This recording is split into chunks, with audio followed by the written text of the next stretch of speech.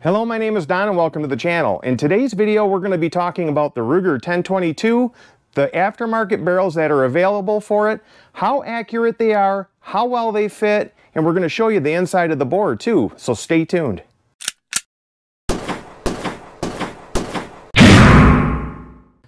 So it really is quite amazing what this little rifle has done for the firearms industry. Now, there are products for this thing from triggers to stocks to barrels and everything in between. They make everything for this rifle. If you don't like it, you can replace it, and you can turn these little rifles into absolute tack drivers. So it never ceases to amaze me how many different configurations you can put these 1022s in. You can go anything from a full precision build to a nice little steel challenge ripper like this Faxum build right here. Now we're going to talk a little bit more about this build in the future, putting it through its paces as we speak. So we'll be doing a full review on this rifle probably in a few weeks. So it's no secret that pretty much every company that builds aftermarket barrels probably makes one for a 1022. Now some are not all created equal. Now you have your cheaper lower end ones like Shaw and Green Mountain. Now granted, I'm just saying that's lower end because of the price, and they don't do some of the things that the other manufacturers do that set their barrels apart, but they're still really good shooters. So what I'm going to show you today is basically the guts of the barrel. So the rifling, the inside, the chamber, and the crown. We're going to run a borescope, and we're using a Teslong borescope I just bought on Amazon.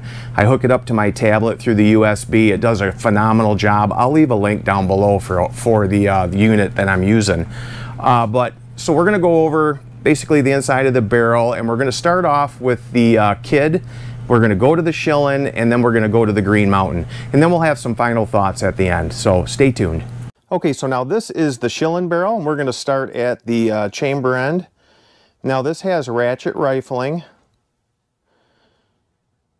You can see where there's one distinct sharp edge on the land there, and then the other one fades into the groove. Now that's supposed to buck side to side wind at longer ranges. Does it? I don't know, but that's what it's supposed to do. And that's why this barrel, I believe, is more money than the other two.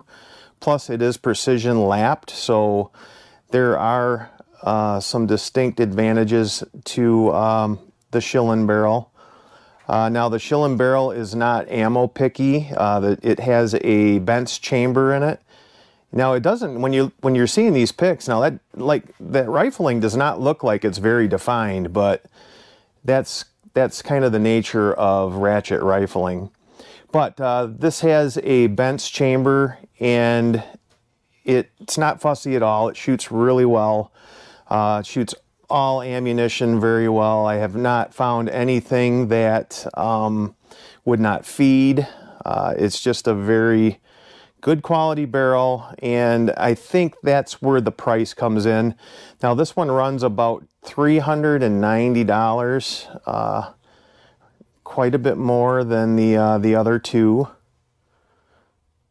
But you know, most times you know, you're paying for a lapped bore, you're paying for the ratchet rifling. Now this particular barrel is not even threaded, so you know, that's that money without the threaded option. So I don't even know if you can get a threaded option on this particular barrel.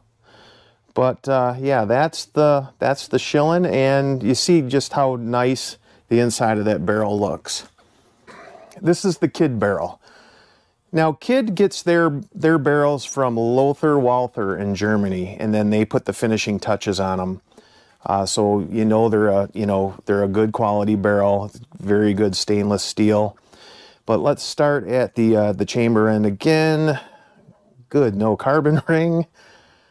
And just look at how nice the rifling is on this barrel. I mean, this barrel is absolutely perfect. And that's what you get with the KIDD. You know, this has button rifling, and then they hand lap these, according to the website. Now this is a fluted option, so this barrel is a little bit more money.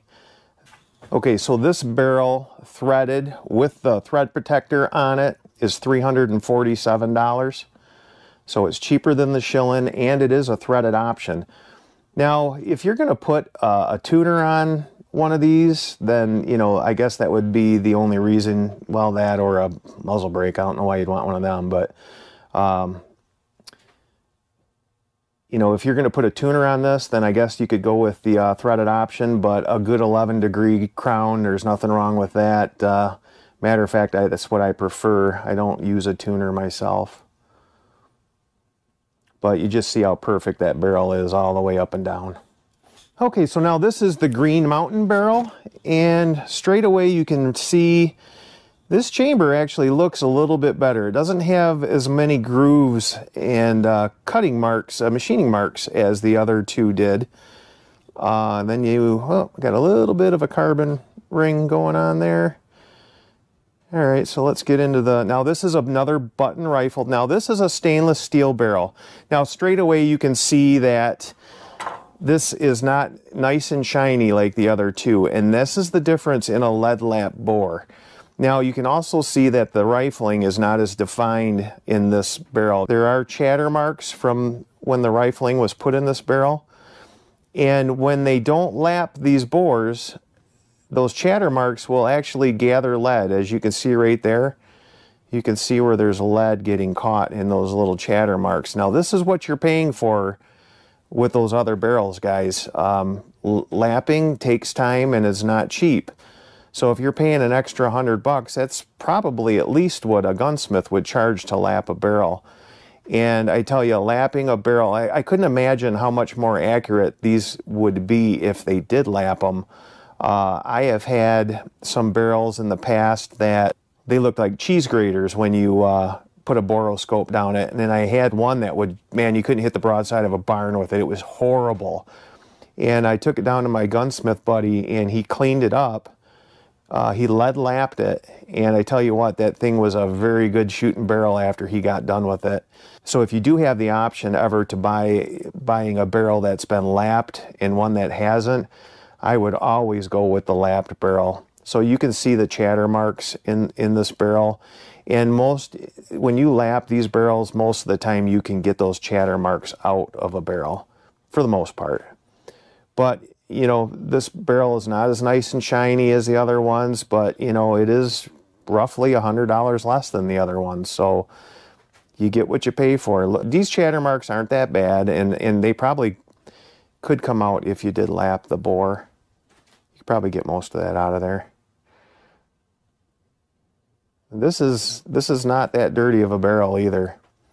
And that's just because, actually, I just cleaned this barrel not too long ago. I didn't do a deep clean, but this is a fairly clean barrel. And honestly, when I look at the chatter marks there, when I got this barrel, it looked just like this. I always scope my barrels when I first get them. But look how the rifling on this barrel is not as defined as the KIDD, and it's got a similar style rifling. So that's the Green Mountain barrel. All right, guys, well, I hope you can see now that the graduation in price does come with graduation in features. So you start off with that Green Mountain barrel. The inside is got some imperfections in it. There's some chatter marks, but it really doesn't affect how the barrel shoots. And then you get into the KIDD, and the KIDD is quite a bit more refined. It's nice and shiny on the inside. There are no imperfections, and there's nothing for lead to build up on, so they clean up easier. Same thing with the Schillen. Now the Schillen, you're getting the lapped bore. You're also getting the ratchet rifling, which is supposed to buck side-to-side wind downrange. But you are getting more for your money as the price increases. I guess you just got to decide if it's worth it for you. All right, guys, well, that's pretty much all I got for you today. So if you like what you saw, please give it a big thumbs up. And if you find value in my content, go down there and smash that subscribe button. We've got a lot of good stuff coming up. We've got a few reviews on some different products I was approached about that I'm pretty excited about. So if you could, go down there, smash that subscribe button, and we'll see you in the next one.